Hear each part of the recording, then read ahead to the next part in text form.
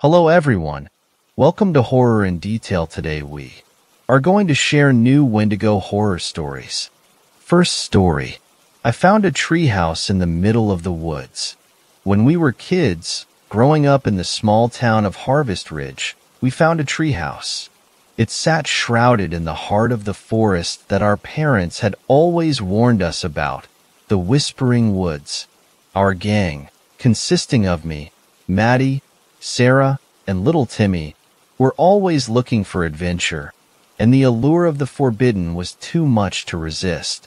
It was a crisp October afternoon, the time when the leaves were changing, painting the world in shades of gold and crimson. We'd promised to stay near the edge of the woods, but youthful curiosity is a powerful thing. The sight of the treehouse, nestled in the gnarled branches of an ancient oak, was the most magical thing we'd ever seen. Guys, think of all the cool stuff we can do up there. Maddie was the de facto leader, his bright blue eyes always full of mischief. Are you sure we should? Sarah, ever the voice of reason, asked, her brown eyes flicking between us nervously. Timmy just clutched his teddy bear tighter, his tiny body trembling. Ignoring their reservations, I stepped forward. Let's just check it out. We'll be back home before dinner. The climb was daunting, the wooden rungs creaking ominously under our weight. But when we finally scrambled inside, it was like entering another world. It wasn't the cozy den of childhood dreams we'd imagined. Instead, it was a stark, grim place filled with strange symbols etched into the walls, dark stains on the wooden floor, and an unsettling stone altar in the center. Guys, this doesn't look right, Sarah said, her voice a bare whisper. What's all this stuff? Maddie asked, poking at a pile of odd, bone-like trinkets. And then Timmy screamed. He was pointing at a corner, where a crude drawing depicted a monstrous figure, surrounded by smaller, kneeling figures. Beneath the drawing were words, scrawled in a dark, rusty color. The chosen must feed the silent one. We left the treehouse quickly, fear replacing our initial curiosity. We promised each other we'd never go back, and for a while, we kept that promise. But then, Timmy went missing. The town searched, but found nothing. It was as if the earth had swallowed him whole. We were devastated, but a nagging thought lingered in the back of my mind. The treehouse. One night, unable to bear the guilt and the uncertainty, I snuck out and returned to the Whispering Woods. What I saw there still haunts my dreams. The treehouse was glowing, a sickly green light pulsating from its windows. Hushed whispers echoed around the woods as cloaked figures shuffled into the treehouse. I hid, watching in horrified silence as the ritual unfolded. Their leader stood by the altar, a familiar teddy bear in his hands. The silent one demands. The chosen shall answer, he intoned, and the woods seemed to shiver in response. I ran, the image seared into my brain. The treehouse wasn't just a treehouse. It was a sacrificial altar, and we'd walked right into it. We'd given them their chosen. I told the others. We told our parents, the police, anyone who would listen. They didn't believe us, of course. They searched the woods and found nothing. The treehouse was gone, as if it never existed. All that remained was an empty clearing and the echo of our guilt. The town declared Timmy a lost cause, a heartbreaking mystery that would never be solved. The rest of us were sent to therapists, told we'd invented the whole thing as a way to cope with the trauma. But we knew the truth. Weeks turned into months, and then years.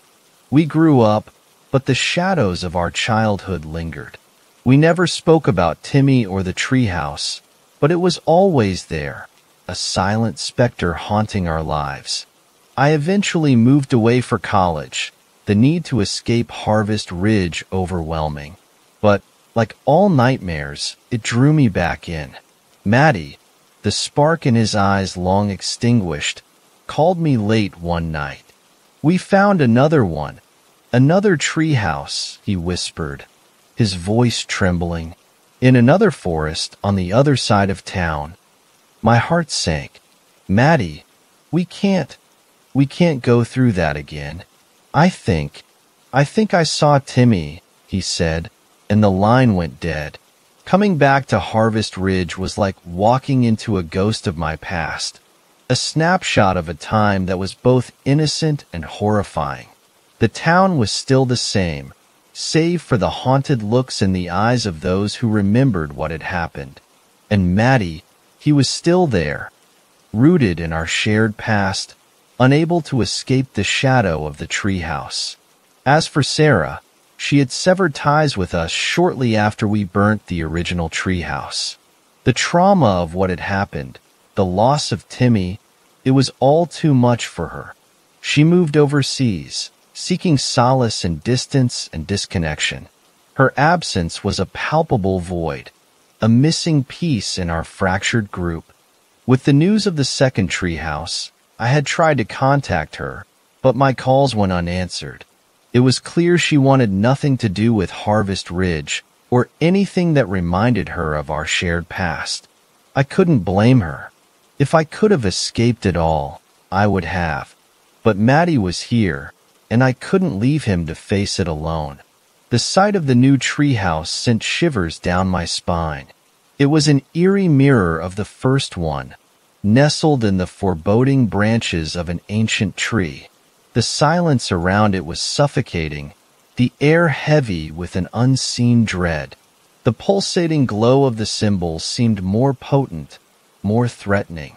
It was as if the treehouse was alive, breathing, waiting. We were no longer the naive, adventurous children who first discovered that cursed treehouse.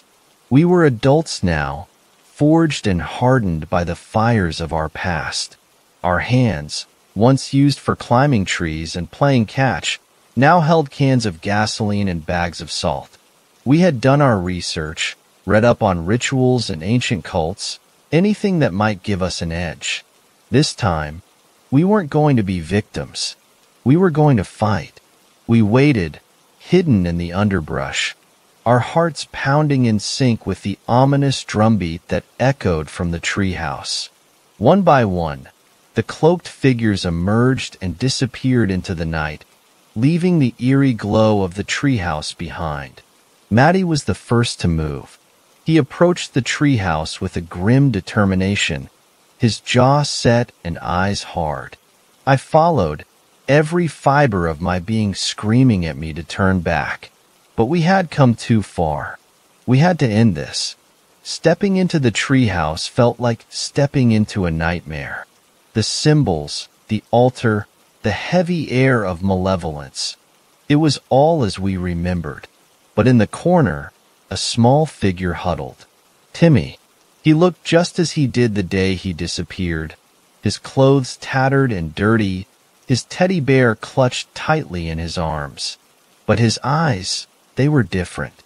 They glowed with an ethereal light, as though some strange power had taken residence within him. When he saw us, he didn't cry or call for help. He merely pointed to a chilling message on the wall. The Silent One is fulfilled. The Chosen will return. With Timmy safely in our arms, we escaped the nightmarish treehouse. We poured gasoline around it, creating a perimeter with salt, before setting the entire place ablaze. We stood there, watching as the unholy monument to the Silent One was swallowed by angry flames. In the days that followed, we took Timmy to the hospital.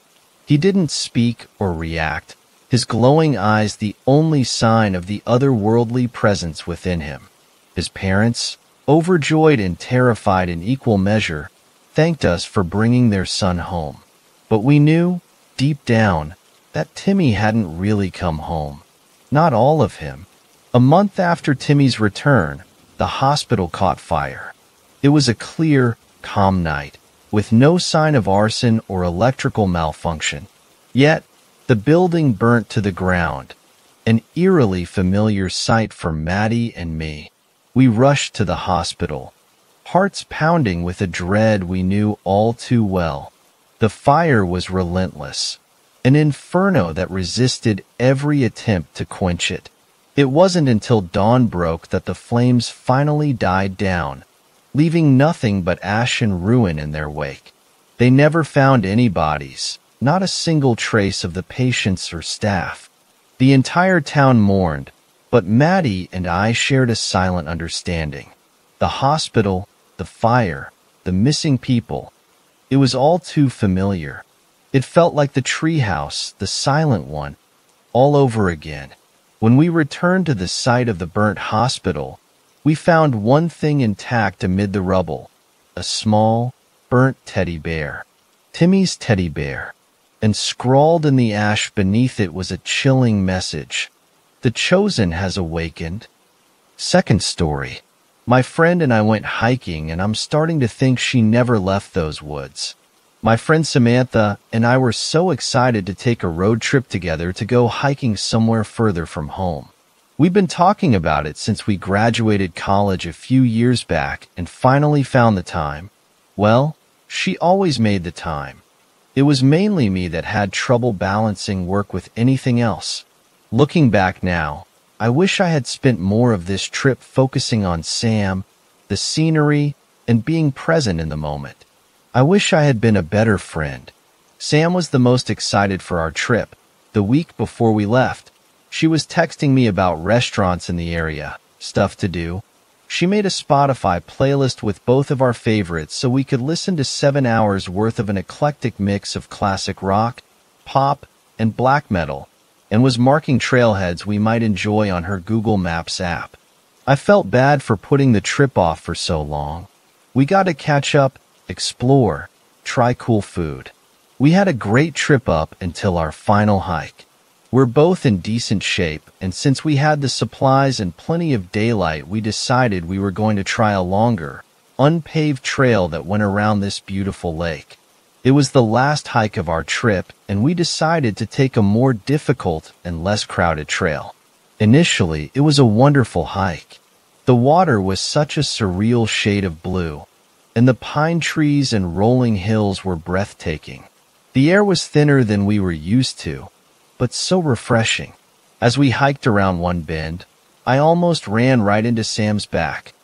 I had been falling behind, focusing on placing my feet in exactly the right locations in the soft dirt so I didn't go sliding down 20 feet to the shore. Sam stood frozen, a deer in front of her blocking the trail. As I approached with my backpack jingling and breathing heavily, the deer stood for a moment more, tilting its head sideways at me before darting back into the pines. She looked back at me, her face tight. "Did you see that? The deer?" "Yeah, it was pretty magical." She gave a little laugh as she started up again, so we could both move on to the section of the trail that had sturdier footing. "No, I mean, something was wrong with that deer. It was way too comfortable around me, and I don't know if you could see or hear it, but it was drooling and making these weird sounds." We continued on in silence after that as we focused on our footing and the scenery, stopping every so often to take pictures. One time, when we were stopped, we heard rustling to our right, higher up on the hill. I got the bear spray out and held on to it. It seemed to be walking parallel to us, roughly matching our pace. It sounded big, too. Eventually, the hiking trail rose to meet the higher part of the hill, and I couldn't help but sigh in relief. I'd been so worried I'd roll my ankle and tumble down the mountain, so it was good to have more room so I wasn't walking right on the edge. Back in college, I'd sprained my ankle badly, but couldn't afford to see a doctor. It healed a bit oddly, and since then my left ankle has been iffy. After a while, I needed to sit for a moment, walking uphill for an hour in addition to the 6,500-foot elevation. I was struggling. Maybe I'm also a bit more out of shape than I had been willing to admit to. Sam sat with me for a moment, but then saw some wildflowers about 10 feet into the woods and left to go take a quick picture. With her gone, I felt a sudden chill. Something was watching me. "Sam," I called out nervously as the rustling grew louder, and I gripped my container of bear spray tightly. It stepped out of the woods, and it was just a deer.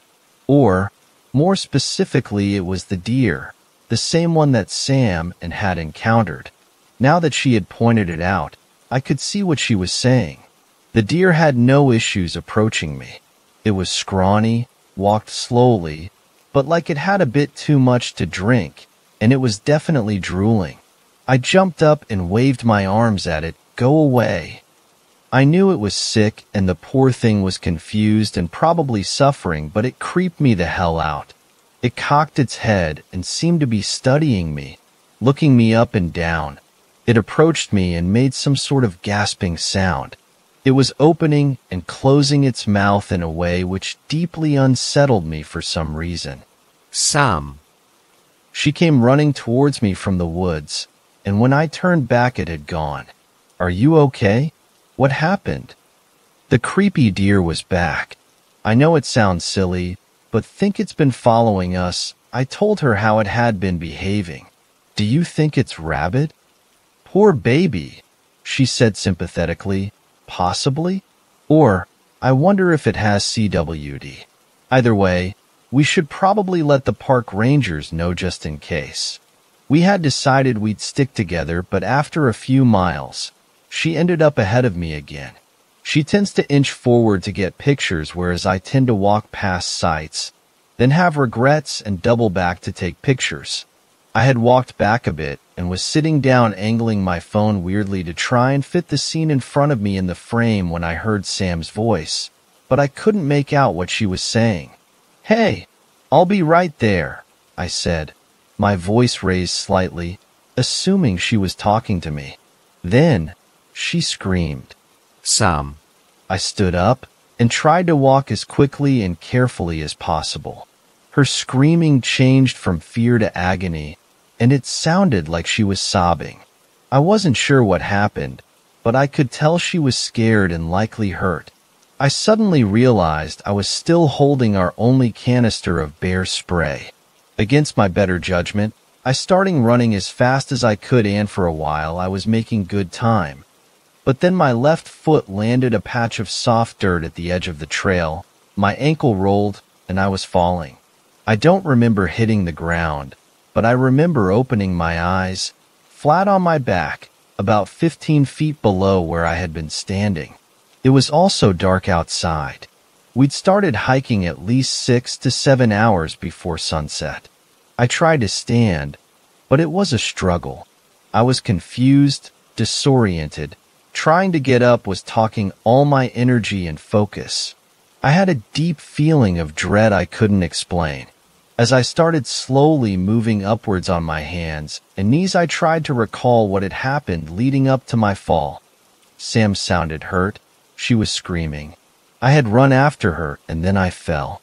"Shit, Sam." I called her name, my voice hoarse, but no response. My phone was surprisingly only minorly damaged, but I had no reception. Luckily, since it had been buckled to me, I still had our backpack. I dug through it. We had first aid kits, but I figured I could patch myself up later. I didn't want to stay down here any longer than I had to. I found my knife and my headlamp. After about 20 minutes, I had slowly and painfully ascended back towards where I had fallen from. My hands were raw, and I could feel my right knee bleeding through my pants. I was trying to go slowly since I trusted my feet even less now, and dizziness was starting to creep in, but panic and fear drove me forward. Once I made it back to the trail, I had to sit for a moment. I heard rustling behind me and felt a sudden pang of fear. Something or someone had injured Sam, and here I was sitting alone, injured, with my back to the woods, in the dark. I tried calling her name, in case it was her that I heard. No response. I stood up and started limping as quickly as possible towards the direction that I had last heard her scream. Luckily, the ground had evened out, because I could feel myself weaving unsteadily. I knew that something terrible may have happened to her, but kept trying to keep that thought out of my mind. As my calls to her remained unanswered, and it became harder to imagine a scenario in which she was okay, I felt my throat tighten and tears roll down my cheeks. I kept looking for her. I knew she wouldn't just leave me here. I think part of me knew then that she was gone. She would have been searching for me if she was okay, and even if she left to get help, I think they would have found me by then. Somehow, eventually I navigated my way to where I thought she had last been.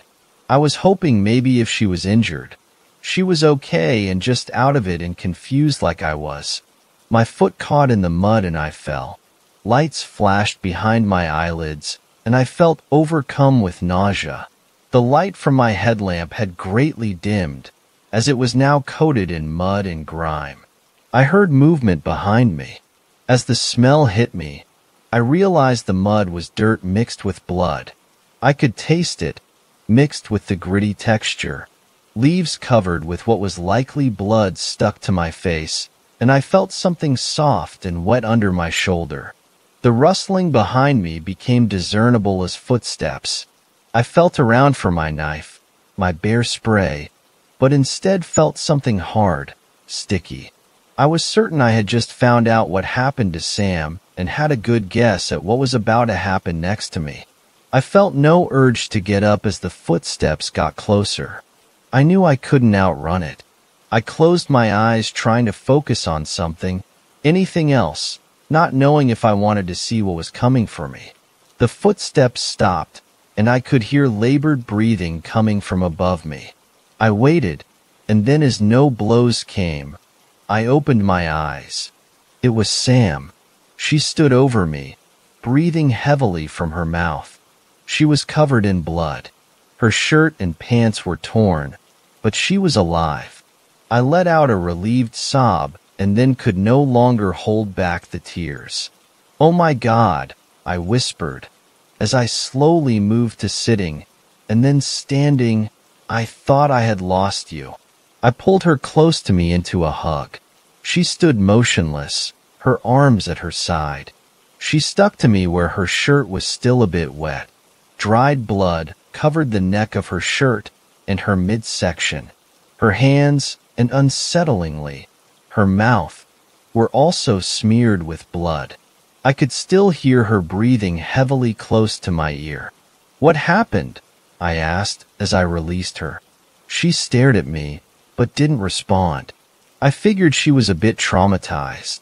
Frankly, I wasn't sure how she was up and standing at all after whatever had happened.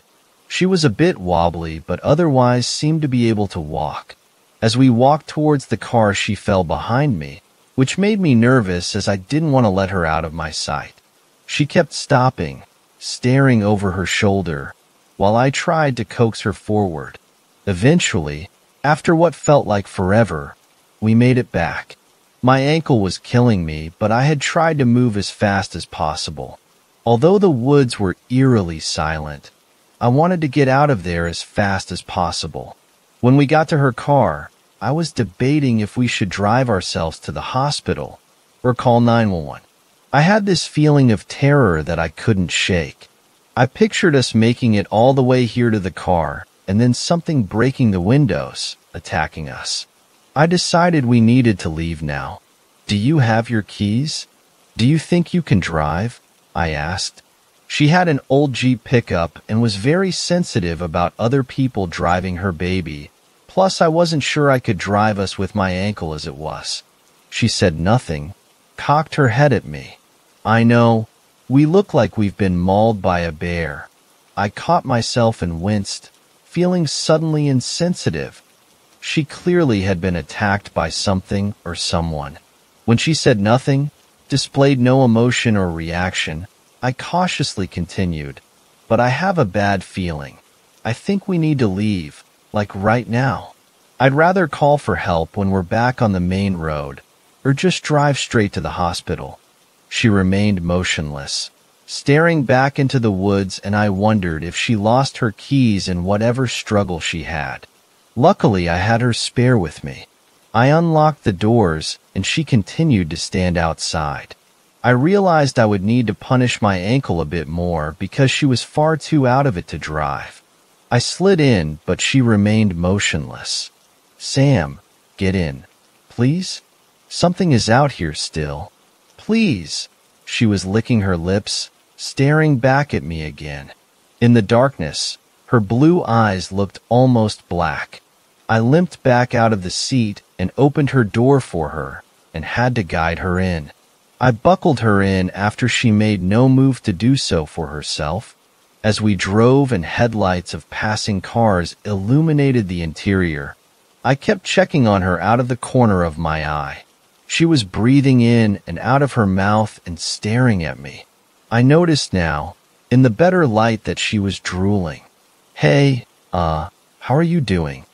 No response, but she began opening and closing her mouth and making a wet gasping sound as she breathed in and out. Her breath reeked and her teeth were tinged pink. I don't have much medical knowledge, but I was worried she had a punctured lung due to the strange sound she was making. "Hold tight, we're about 20 minutes from the hospital." Despite my ankle, I drove as fast as I could. We made it in 10. As we pulled up, I helped guide her out of the car and walked behind her, steadying her. I noticed something. Her shirt was on inside out. It hadn't been this morning. Likely because of how we looked, they found rooms for us immediately in the ER. I had a bad sprain and a concussion and would need a few stitches, but it felt so good just to be out of those woods. I asked the nurse that came to check on me about how Sam was doing. I mentioned to him I'm not sure if she was attacked by an animal or a person. I mentioned what I had noticed about her shirt, and that we may have encountered a sick animal, in case any of that helped. When he returned, he was clearly distressed. Sam was gone. She hadn't appeared to be outwardly injured, strangely, but they had wanted to assess for internal trauma. However, the first moment they had left her alone, she had just walked out, judging by the bloody footprints. It's been weeks and I haven't seen Sam since. Her mom hasn't either. She has been working with the police out here. They think Sam has a head wound and is just confused and will turn up in town eventually. But a few days ago, I heard on the news that a partial skeleton was found on the trail we were on. Likely the victim of an animal attack, they said, and due to the condition of the body, they were asking for leads so they could use dental records to help identify the victim. This might sound crazy, but I think it's her they found. I don't know how to explain it, but I don't think Sam ever left those woods that night. It's my fault, and I don't know what that thing was that I drove into town. If you live in southern Colorado, please be safe. I'm sorry. Third story. How to survive camping. The lady in the woods. I run a private campground. While my land is dangerous, it's generally manageable, and we tend to get more ambulance call-outs for broken ankles and dehydration than some inhuman thing attacking a camper. Bad years, however, are a different story. It's like the unnatural world upends itself, and its wild thrashing gives rise to horrible things that I never could have envisioned. Like spider zombies. The police officer is still alive. The spiders are spreading slowly, though we don't know if it's because of the treatments they're throwing at him or if this is just how it progresses. If you're new here, you should really start at the beginning, and if you're totally lost, this might help. My brother took the family records home with him. He found something. There was a reference to a witch in the woods. My ancestor talked about being disappointed that she would set herself against the family and how they buried her beneath the tree. I've come across that letter before and assumed it was talking about, well, an actual witch, much like the time we had to deal with a sorcerer. And to be fair, it still could be exactly as it seems. This happened early in our land's recorded history, and it's possible this could have just been an ordinary person that picked up supernatural powers and didn't get along with my relative, who used that to justify killing her. Or it could be a lady with extra eyes. I think about how she killed my grandfather. Perhaps if my father was just a little crueler, he would have sought revenge. Perhaps he would have gone so far as to kill the lady with extra eyes and bury her bones and tell no one of what he did. Unfortunately, my brother isn't as organized as me, so now my records are completely out of order, and it's going to take a while to fix them. He claims the baby threw them all over the place. I told him I may not know a lot about babies, but I'm savvy enough to know his excuse won't work until she's a toddler. While interesting, it didn't help much with our current predicament. My plan was to go into the woods until I ran into something willing to help. There's a handful of entities out there that I had in mind. The dancers, the man with the skull cup, and the lady with extra eyes. Of course, I figured I could also get some assistance from the less usual sources, such as the fairy or maybe even the thing in the dark, since it's been willing to give advice in the past. I went down the road that ran by the thing in the dark so I could speak to it on the way to the deep woods, but I got no answer. That left me with wandering the deep woods, waiting for something that would deign to let me find it. I went alone. I thought about bringing the dogs, but that wasn't an option this time. They're kind of like fluffy wolfhounds, so they pick up debris from the forest all the time and have to get groomed regularly. Brian took the dogs to a different groomer than usual, and they tried to trim down the fluff a little, and, well, Brian says it's just a bad haircut. I say they look like 130 pounds, poodles. Anyway, turns out he's a little more sensitive about the dogs than I thought, and now he's sulking. So I decided to leave the dogs out of it. Besides, it might seem a little threatening to show up with the dogs. We do use them to drive creatures out of an area on a regular basis. After all, I was armed, however. I took my shotgun, charm vest, and knife. In addition, I had some specialized weaponry to deal with the spiders. No, it wasn't a flamethrower. I am not going to burn my campground down. It was 2 cans of spider spray that had been duct taped together so that they could be fired in tandem to cover a wide arc in front of me. The movies make it look so glamorous. The hero goes after the monster armed with a gun and a crowbar, sexily slathered in blood and grit. Which is reasonable. I don't think anyone could take a movie seriously that outfits the character in cargo shorts and a polo while carrying a jury-rigged bottle of bug spray and wearing a vest with winged penis charms. My hopes were on the dancers, as I was already too deep in debt to the man with the skull cup. Besides, he doesn't seem like the save others type, while the dancers do. I walked for most of the day, making a continuous loop through the deep woods. I strayed from the road as well, as while this can be dangerous, especially when our campground doesn't have many people and no one else is in the forest, I can at least recognize the signs of danger, and it might entice the attention of creatures that don't like the road, such as the lady with extra eyes. A little bit before sundown, I found myself within eyeshot of bloodroot. They stretched out in front of me as a meandering path. The invitation was clear. I followed them as they wound between the trees, growing steadily thicker, until they spread out into a carpet of bobbing white blossoms. I'd arrived at the lady with extra eyes house. A wisp of smoke curled out of the chimney, and while the windows were shuttered, a thin line of light crept free around the base. The tree that was once a person lay dead in the backyard. It had split cleanly in two and fallen, the halves lying brittle and lifeless in the dirt. I took a deep breath and went up to the door of the house. She wouldn't have let me find her if she wasn't ready to talk. I didn't feel ready, myself, but I don't think there is a way to ever feel ready for this sort of thing. Like, hey, you tried to kill me, let's have a cup of tea and talk about our feelings. How does someone prepare for that? You just have to do it, I suppose, and hope for the best. Maybe that's why my brother and I have a strained relationship. We never really talked about the horse incident. I knocked on the door. The lady opened it almost immediately.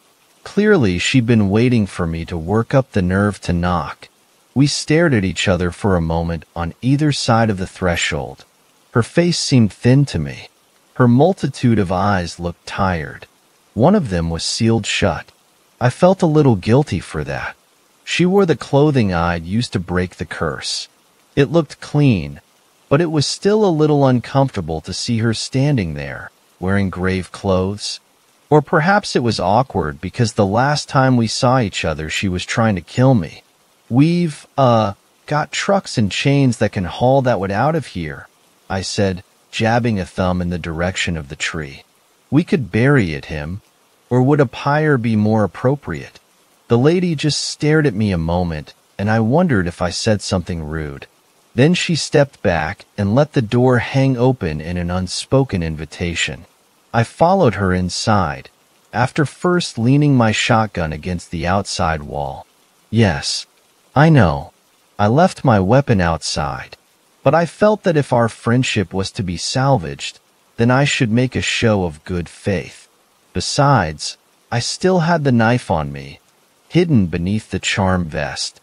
Perhaps she knew it was there, but it was at least less overt a weapon than the gun. "I'll take care of the tree," she said as she went to the fireplace. "You have enough to handle already." She took the lid off the teapot by the hearth and filled it with leaves while the kettle heated on the fire. I meandered through the room while she worked. Her tea was kept up on a shelf, and I eyed it, trying to determine if she had a good amount, or if I should run to the store for her. There were an assortment of cups as well, an eclectic mix, and at one end of the shelf sat a teapot. I'd seen it before. It had been sitting on the table, all alone, when I came to her house with the harvesters. "Do you ever use this one?" I asked, pointing at it. "Oh, I use it." She laughed and took the kettle from the stove. I went to the table, and she joined me with the teapot, and we sat there and waited for the tea to finish steeping. "We're having spider problems," I said delicately. "This isn't something you planned while you were cursed?" "No, then. Do you know what's going on?" Ido. She poured 2 cups and shoved one towards me. "Drink," she urged. "It'll help." I sipped at it. It tasted of peppermint, which was encouraging since I got a lot of people suggesting using peppermint to ward off spiders. I told her about the police officer, and she said she'd drop off a package at my house. "Have him drink it every day for a week," she said. "He'd feel sick at first, but eventually he'd start to feel better, and that would drive out the spiders." "Drive out?" I asked nervously. "Yes, it would drive them out. They'd seek their own route, but if we wanted to pick where they exited the body, and she believed we would, then we could put a slit in his skin and they'd seek the open wound first." I must have looked a bit uncomfortable at this because she said she'd write down instructions and include them with the bag of tea. "Am I going to need to do the same thing?" I asked, pointing at my tea. She laughed and said that wasn't something I'd have to worry about. I suppose my pact with the man with the skull cup has gotten around, though I hadn't taken the lady with extra eyes for being in on the gossip.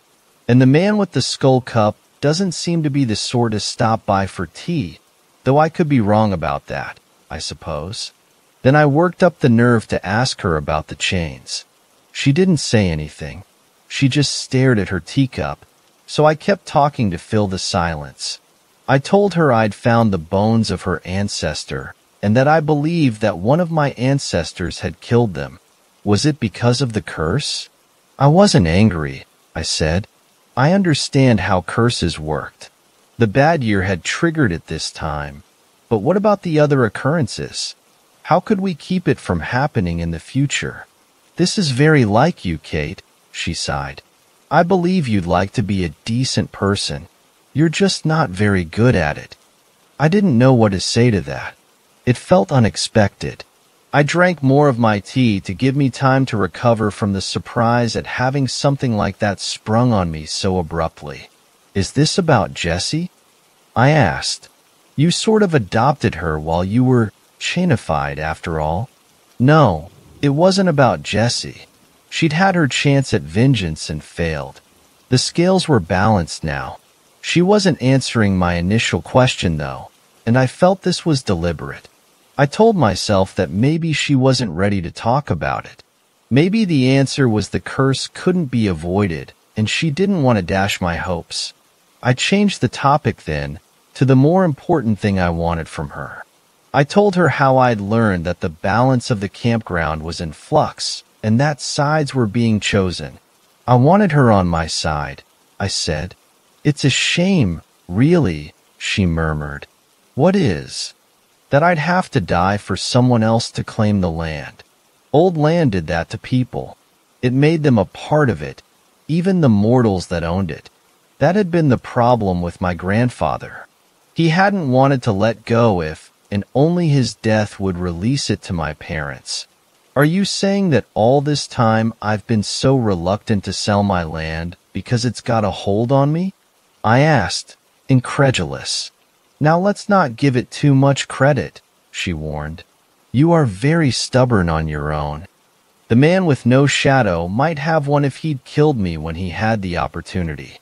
We both made that particular mistake, I thought.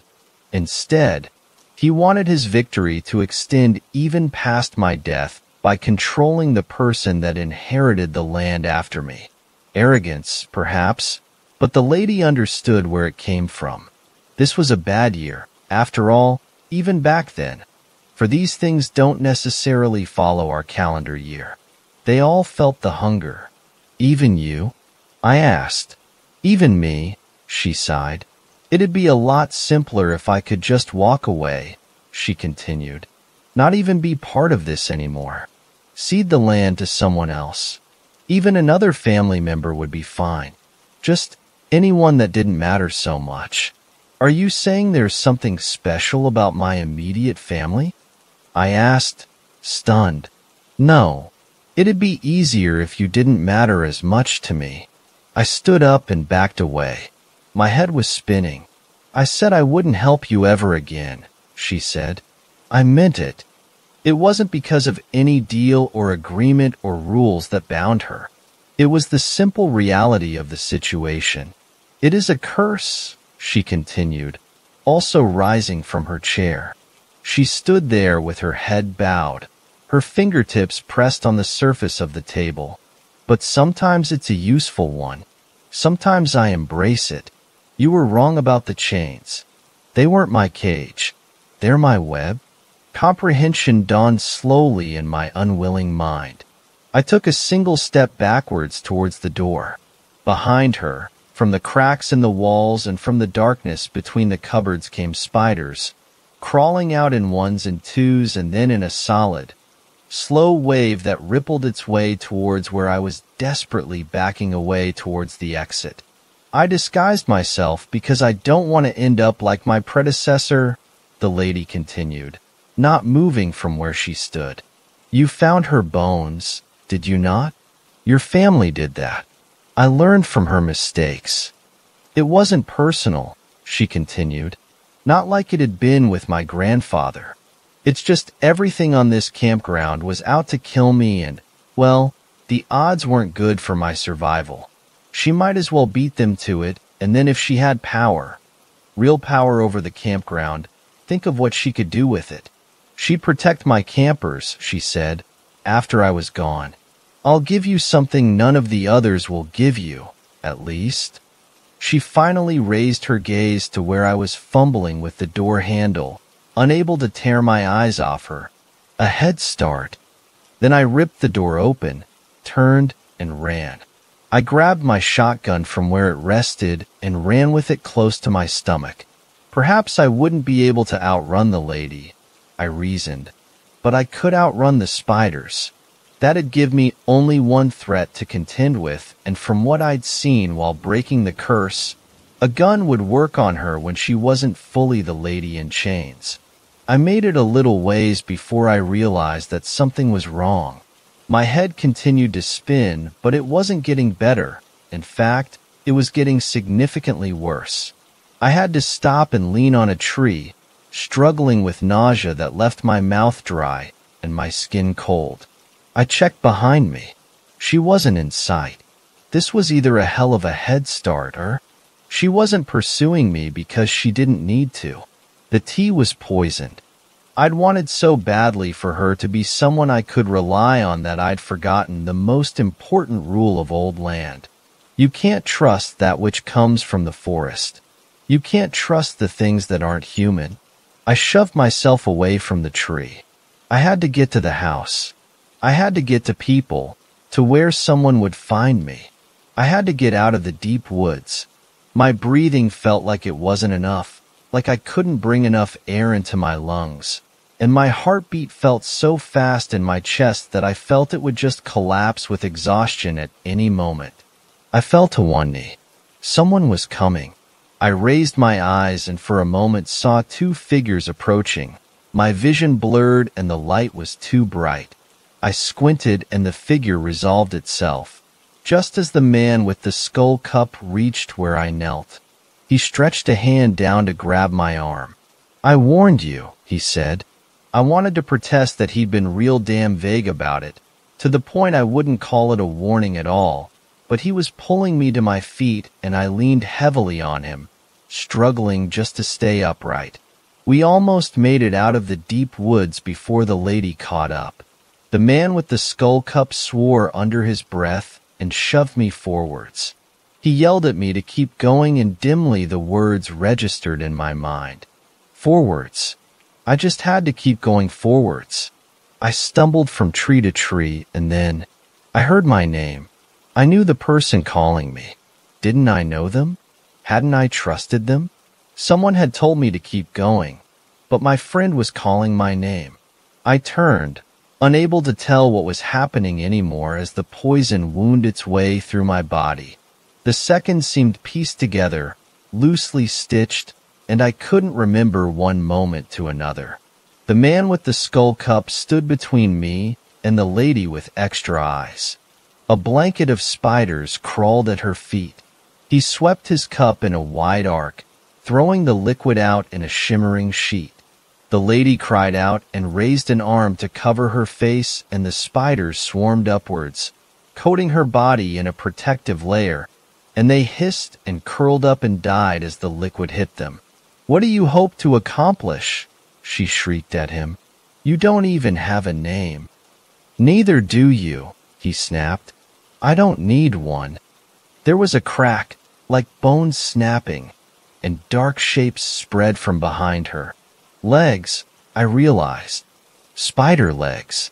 Her body lifted into the air as the monstrous legs, their points like spikes, settled onto the earth. Her blouse was torn down the back from where they'd emerged from her flesh. The man with the skull cup swiped at her with his knife, steadily backing away as the spiders surged towards his feet once more. "Kate," he yelled, "you better fucking be running for your life." She lunged at him.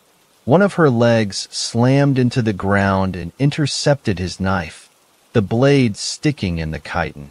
Her human fingers closed on the cup he held in the other hand. I heard a crack, then my legs gave out, and I remember lying on my back in the leaves, staring up at the sky, and dimly I heard a woman scream in pain and rage. There were tears in my eyes and I wasn't sure why. It felt like when they told me my parents were dead. I was losing someone, I thought. Someone important to me. Then I passed out. I woke up in the hospital. It's a dated facility, so it's one where you don't get a private room. 2 beds with a curtain. I was in the bed closest to the door. Beside me sat the old sheriff, and he straightened in his seat as I opened my eyes. He turned and buzzed for the nurse while I continued to take in my surroundings, trying to piece together what had happened. Then I looked at the window and realized I wasn't the only patient in here. The man with the skull cup lay in the other hospital bed. His skin was pale, his breathing was shallow, and sitting next to him on a table was his skull cup. It was split in 2. "Holy shit," I whispered, struggling to sit up. The old sheriff was quick to assist. "Holy shit." Your aunt saw him coming out of the woods with you over one shoulder, the old sheriff told me. The cup was already broken at that point, so I think whatever he saved you from must have been the one to do it. It was the lady with extra eyes. She's trying to kill me still. The old sheriff just grunted, but made no other commentary. He just finished telling me what happened. He'd collapsed before reaching your house.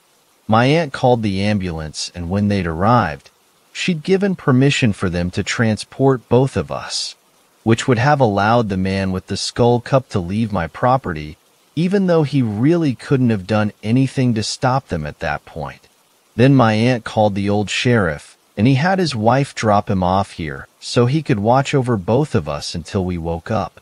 The doctors weren't really sure what I'd been given, so they just flushed my stomach and treated the symptoms as they manifested. This is my fault. You want to save him, the old sheriff said. I feel I have to, I whispered. He's killed your campers. He killed your cousin. I know. I clutched at my head, as if that would keep the pain at bay. This isn't simple, you know. Nothing is black and white. I'm not really good. He's not wholly evil, and the rules are all falling apart, and I don't hardly know what to do anymore. A long silence.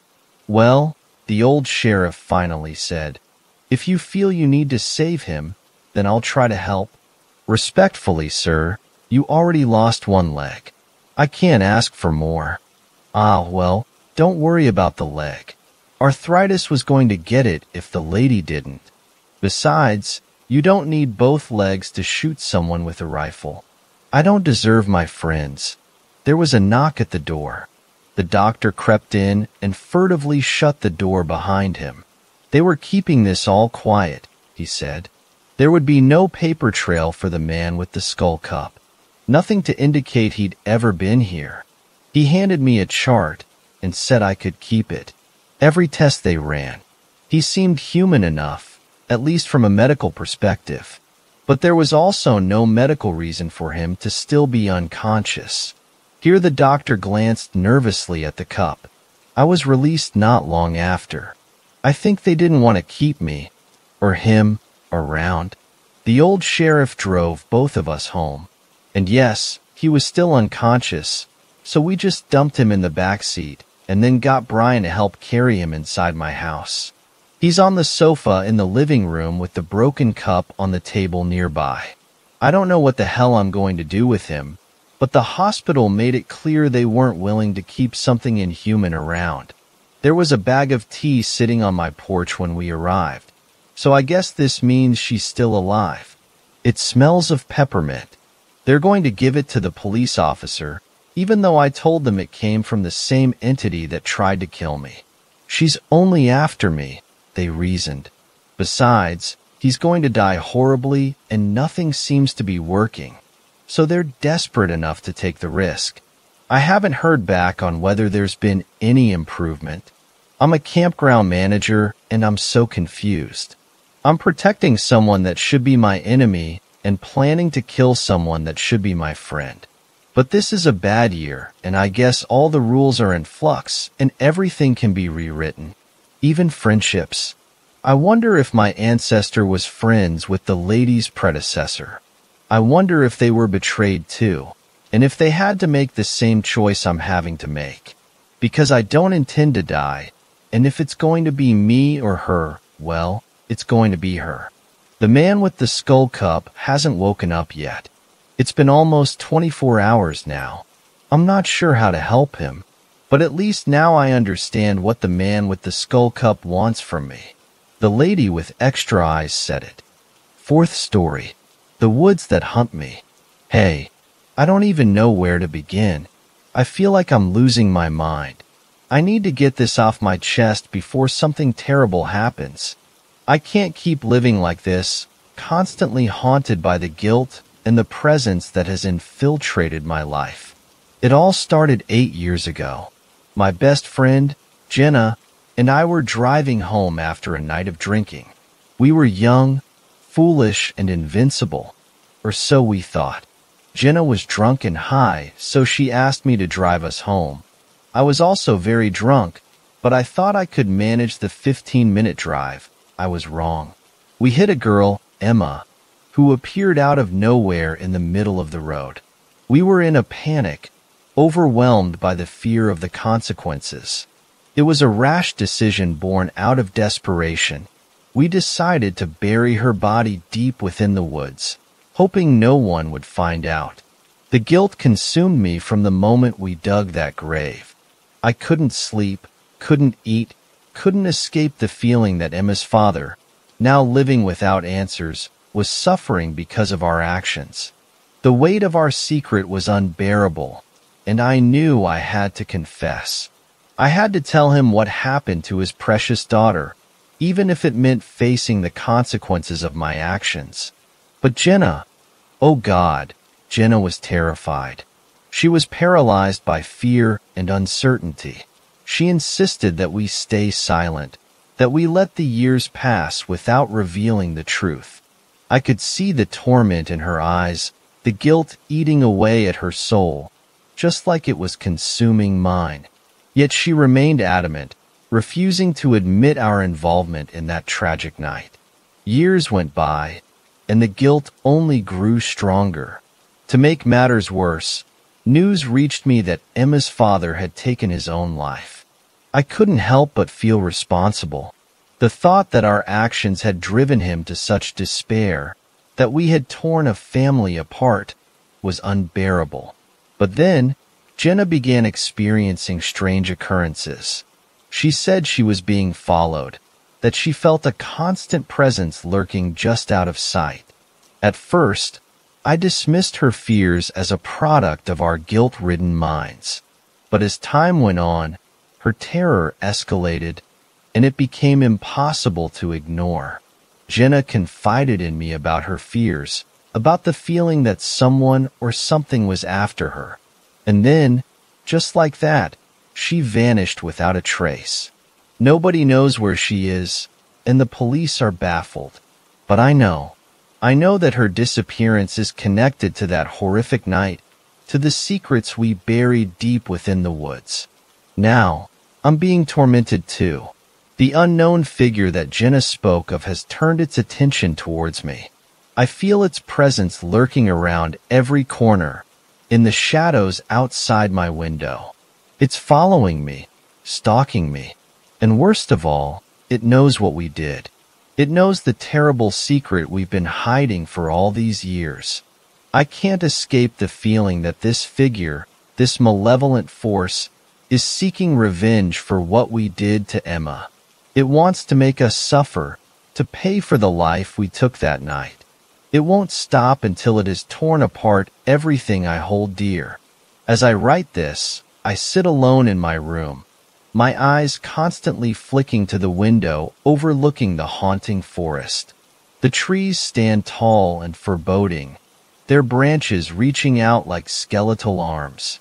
And there, emerging from the darkness, is the creature that has haunted my nightmares for months. It moves with an unnatural grace, its eyes glowing with a malevolence that chills me to the bone. I don't know what will happen next. I don't know if I'll survive this night, or if I'll meet the same fate as Jenna. All I know is that I can't run from my past any longer. The horrors that have befallen us are a consequence of our actions, and now it's time to face them head-on. If you never hear from me again, remember my story. Remember the darkness that lies within the woods and the guilt that can consume even the strongest of souls. And if you ever find yourself driving through the night, remember the choices you make, for they have the power to haunt you until the end of your days. Goodbye. I can hear it at my door now, scratching, clawing its way into my sanctuary. I hope that my words reach someone, that they serve as a warning. Don't let the guilt eat away at you like it did me. Don't let the horrors of the past come back to claim you. I'm sorry, Emma. I'm so sorry. Fifth story. The rules of our woods. The path through the woods is so twisted and winding that it doubles back at some points, and at others you could cut out 5 minutes of walking if you were willing to race just a few hundred yards straight ahead. Nobody would, though. Don't be foolish. I have been walking for half an hour when I see a pair of cherries on the path, but not touching it. They appear to have fallen perfectly, so that their stems are held up gently by ferns. I duck down to examine the berries and find them almost perfect, and I reach my hand to touch it when, don't pick up their gifts. Dash, one of the warnings I've heard all my life rings clearly in my head. Are these fruit really a gift, though? There are certainly cherry trees in these woods, and though I can't see any right now, that doesn't mean that there are none close enough for this to be a natural occurrence. I eat the berries and continue on my way. In our village, adults tell children what to do in the woods before they are old enough to venture out there. Before they're even old enough to walk, in some cases. If you take their gifts, listen to the whispers in the forest, insult them, or leave the trail for any reason, then you could be taken. Some children who are taken are replaced by false, corrupted versions. Some are merely removed, never to be seen again. They never replace the adults. As a teenager teetering between childhood and adulthood, I wonder whether their rules would allow them to send a replica back in my stead. I wonder if they would even want to. The whispers started up a few minutes later. I can't remember if they alarmed me the first time, but I've been on this trail many times before today. The whispers are not things that we should listen to, but despite that, or perhaps more likely because of that, they are beautifully melodic. I've heard riddles, insults, and compliments over the years, each one in a compellingly sweet tone.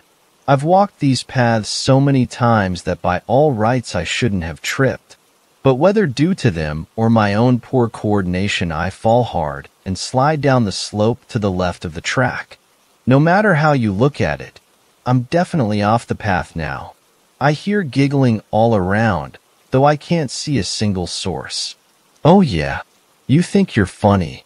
You really think you're clever? Your tricks are stupid, and you're stupid, and you just dash. The trees creak and I feel the pressure in the air change. The light shifts and I hear a cracking noise behind me. I spin round and I see her. Beautiful, horrific, and altogether inhuman. I sob as I fall to her feet. I didn't mean it. I whisper. I didn't mean it.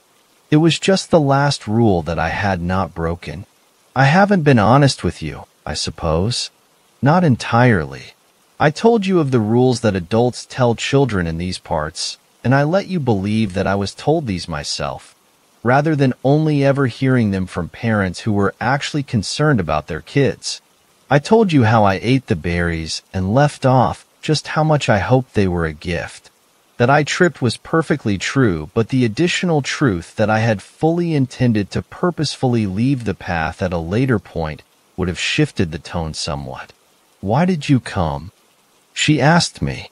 Whilst parents told their children the rules of the woods, what mother who truly cared about their child's safety would not only fail to catch them but actively allow their child to walk this way time and time again? My mother told me that you take people and send them back all wrong, that a good, pure child had been taken from her, and I was sent back instead. There was a pause, and I could hear creaking as she breathed. That is not the truth of the matter. I know that. I know it. I have no memories of the woods before the age of 8, and she'd already started telling this story by then. So I know it's just a story and that I didn't come from here. But this is still where I want to be. I'd stopped crying, perhaps because there was no longer any point. I'd made my case, and she would either choose to accept me or she wouldn't. This choice cannot be undone, and our ways are not like the ones you've known. We are not what you might consider kind. I shrugged. Neither were they. All children learn the rules of the woods, but so too do all adults. They take alarming truths and flavor them with suspicion and fear. They use stories of the forest to hide truths from inside the village in a place that no neighbor will dare to scrutinize too carefully. It is true that the beings in the forest will steal those who break their simple rules. But it is also true that sometimes, every so often, there are those of us who want to be stolen.